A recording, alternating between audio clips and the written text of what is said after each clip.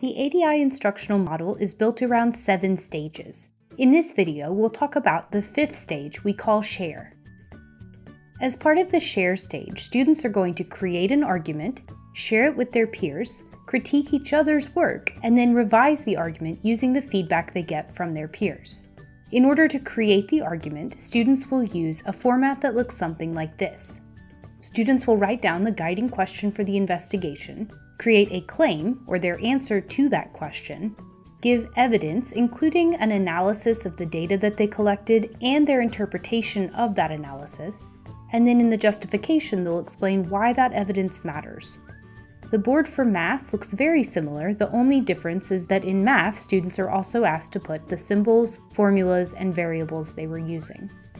Once the boards are created, students will set them up around the classroom and have 1 or 2 students stay at the board to present while the other group members rotate around to see what other teams have come up with for their argument. As they rotate, students write down ways that they can improve their argument based on things that they see on other students' boards or feedback that they're given when someone comes to their board. Once the gallery walk is finished, students come back and are given some time to fix up their own board and make any changes before we go on to the next stage. Some teacher behaviors to help support students in this stage include helping them get better in between investigations, using roles or other classroom management tools to make sure that everyone's thinking is represented. Another thing that's really helpful is being clear about the organization of that argumentation session, how long you want each rotation to be, what kinds of things you want students to do in each stage.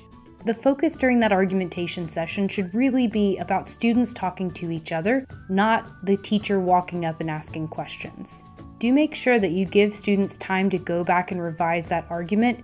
And the last thing is that this is a great time for you to walk around, listen in on conversations, and do some informal formative assessment about where student misconceptions are and what different students understand.